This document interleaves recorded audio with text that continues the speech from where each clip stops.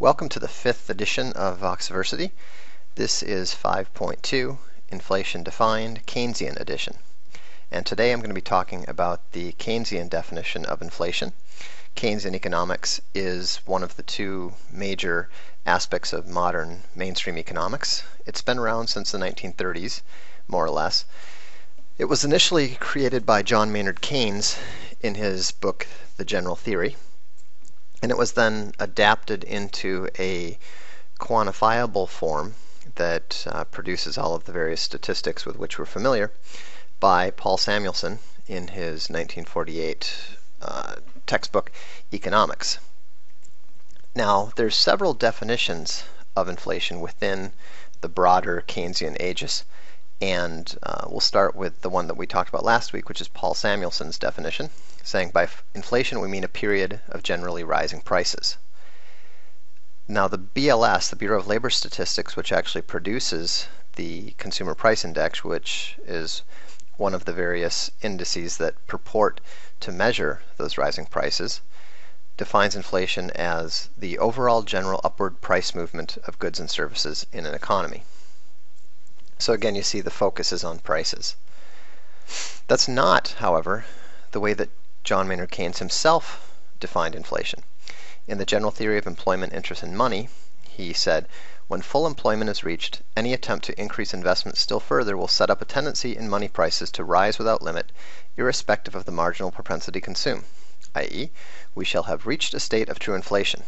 Up to this point, however, rising prices will be associated with an increasing aggregate real income.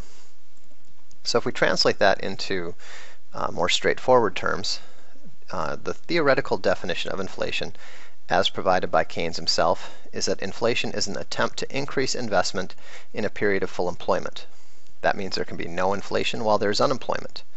And in periods of non-full employment, rising prices indicate rising total real income, ergo, no inflation. Now, the problem with this is pretty clear, and it's why Keynesian economics began to fall out of favor in the 1970s. If we look at the index of prices provided by the CPIU from 1960 to 2010, we can see that with a small exception in 2008, there's a strong implication that there was no inflation. However, once we take the U3 unemployment rate into account, it's quite clear that that's not the case. Now, this was a major problem for Keynesian economists, and they got rightly hammered over it by Milton Friedman and the monetarists. So what they developed was a concept called full employment. And full employment is little more than a fudge factor. You'll see these all over the place in Keynesianism, unfortunately. But full employment is the idea that there can be full employment within an economy. Everyone can be working with an economy even though there is unemployment. So they come up with various reasons to account for this, everything from friction to people being in between jobs and so forth. But the reality is it's simply something that they assign in order to try to account for the fact that the statistics are not in line with the theory. So you can see here back in the late 60s, this was briefly convincing. This is a chart with the U3 subtracting the 4% that I was taught was full employment back when I was studying Econ 101. And however, that excuse fell apart fairly rapidly. And as Wikipedia notes, economists have claimed that full employment is anything from between 2% and 13% unemployment, which usually just indicates how much fudge factor they needed. So the theoretical definition of inflation provided by Keynes is clearly wrong. Now let's look at the official definition from the BLS, which can be summarized as saying inflation is when prices are generally rising. Well, it's pretty easy for anyone who's ever even studied Economics 101 to think of an occasion that prices rise. That's when, the old law of supply and demand, when demand rises and supply remains constant. It's the classic SD curve, the demand curve shifting out from D1 to D2. Supply remains constant on the curve, and therefore prices rise from P1 to P2. Is that inflation? No, Of course not.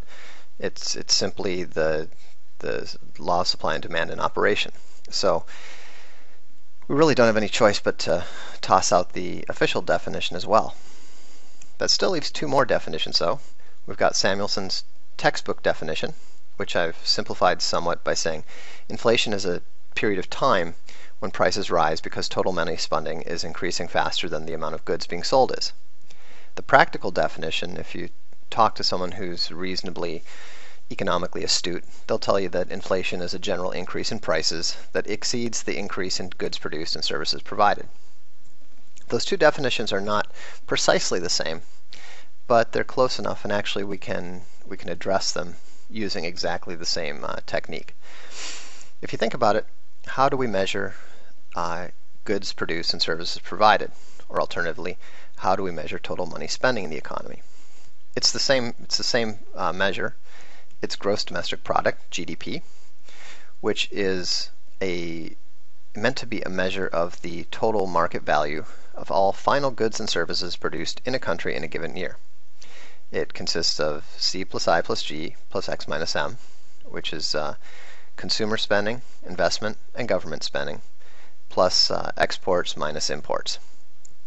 So because it represents both the total goods and services measured in money, that means that GDP is a reasonable way for us to address both these definitions.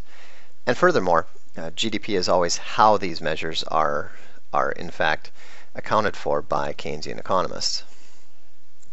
So let's look at GDP. Remember, we're just going to, at this point, we'll just stick with the practical definition for now. Inflation being a general increase in prices that exceeds the increase in goods and services. Here we have the GDP range from 1960 to 2010, so we've got 50 years of the growth rate, the rate of increase in goods and services. CPIU being the index of the price changes. We showed last week that it's not accurate, but we'll stick with the actual measure here for now just to keep it simple.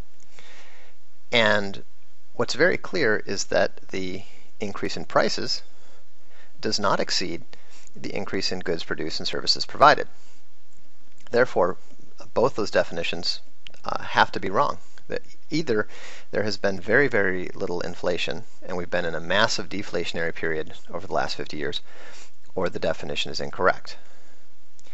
Here is the difference between the increase in prices and the increase in goods and services. And if this is inflation, then there is none. Actually, what we have is considerable deflation over the last 50 years. And that quite clearly has not been the case. Now, the astute observer will say, hey, wait a minute. I see those numbers and the average is well north of 5%.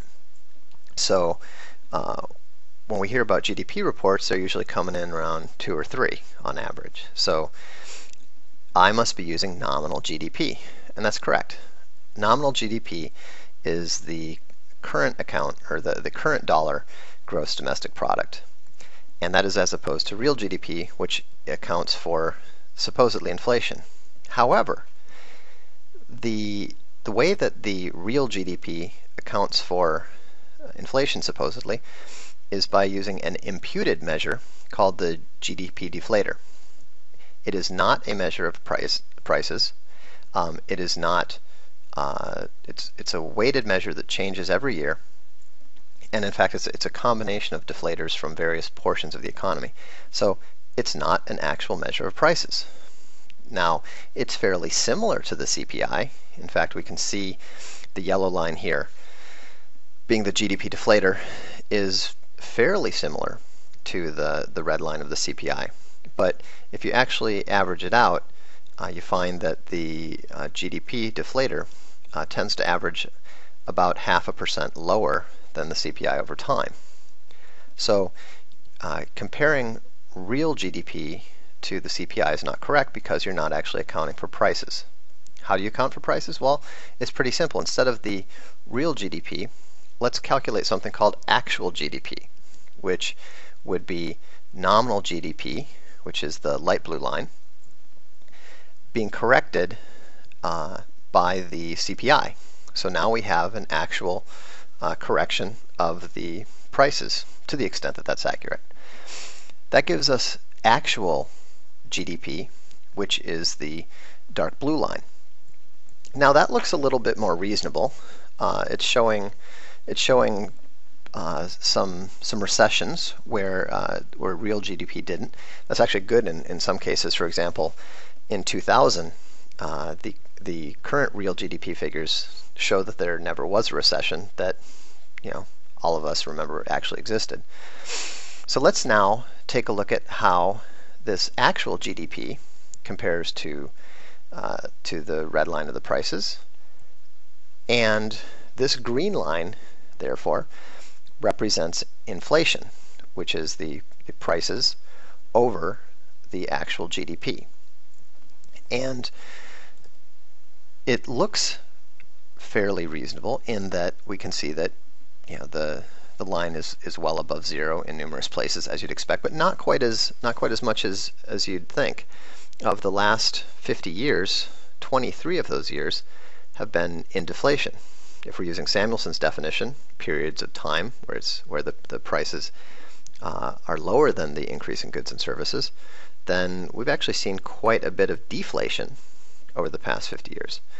But that's really not the major problem. The major problem you can see if you simply look at the form of the two lines. They're mirror images. And so what that tells us is that if we take these two definitions of inflation seriously at face value, then what inflation actually is economic contraction. Because when the growth of goods and services, like for example here in the 60s, exceeds the prices, then we have deflation, where therefore economic growth is being directly correlated with deflation. On the other side, when we have positive inflation up here in the middle 70s and the early 80s, then again we have growth rates that are south of the 0% line. And so what that means is the effective practical and textbook definitions are basically saying that inflation is economic contraction and deflation is economic growth. And so now we could argue that this is an artifact that's being caused by the statistical measures that have been created by the Keynesian economists, and there's a legitimate point to be made there. But the more important conclusion, and I think the correct one, is to see that the definitions are trivially true and therefore irrelevant. And if we're simply going to say that all economic growth is deflation and all economic contraction is inflation, we've simply turned it into an unusable and unimportant concept. So, in conclusion, the theoretical definition is incorrect, the official definition is incorrect, and both the textbook and practical definitions of inflation are also incorrect. Next time I'm going to be taking a look at Milton Friedman and the monetarist's definition of inflation. We'll get into velocity and all that sort of thing, and we'll see how they fare, see if they fare any better.